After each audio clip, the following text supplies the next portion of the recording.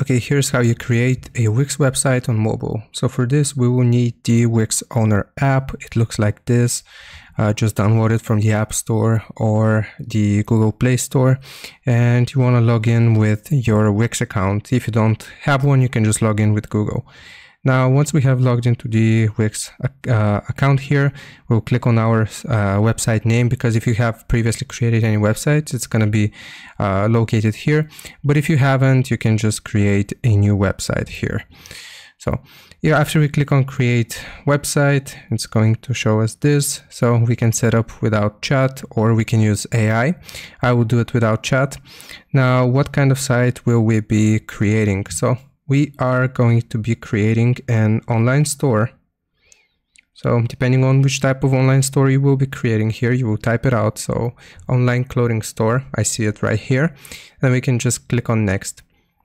Now this will automatically detect and suggest some things that we can add onto our mobile Wix website, which can be a blog, a forum, bookings, pricing plans, groups, programs.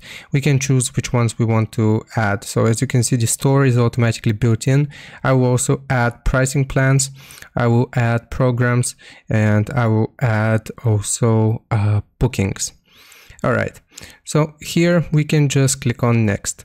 Now we will have to set the site name. The site name is going to be, just for this tutorial, net close, like this, and we'll select let's go. Now this will begin preparing our website. So your site dashboard is ready. Discover powerful tools.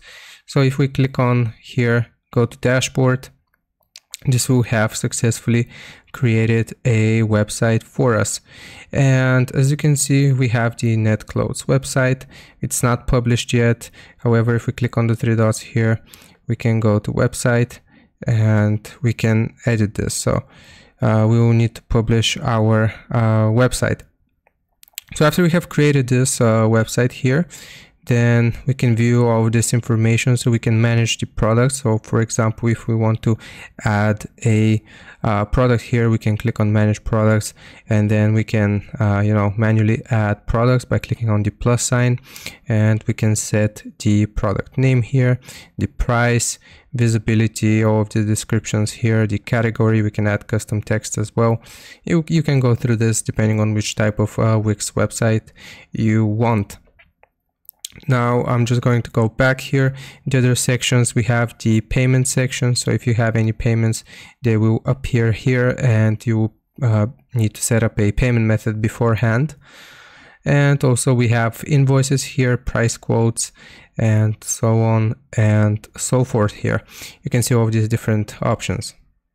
Now, what if we want to edit this website on mobile? So if you want to edit your Wix website on mobile, I'm just going to click on manage here, and the website, I will just click on mobile app or mobile app underneath it. Now this will load up our website like so, and here we can just select edit.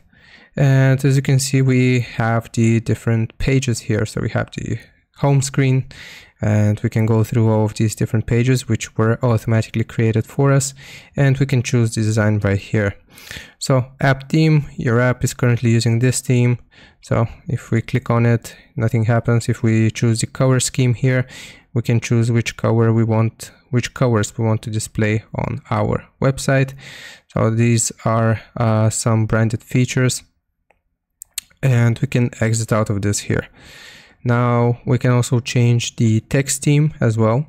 So here you can, if you click on change text theme, again, if you have the premium app, you can use it and get some different text options as well. But basically the mobile version of Wix is kind of limited. You can add products, you can change some basic designs, but you can't do everything that you can do on the on the main Wix website builder. And here, as you can see, you can change your store name. I will leave without saving. And for the screens, these are basically the menus which we have on our website. So that's basically how you do it. That's how you create a Wix website on mobile. But you want to use, I suggest using the desktop version, because you can customize your website more thoroughly. So I hope this helps. Leave a like and sub, and I'll see you next time.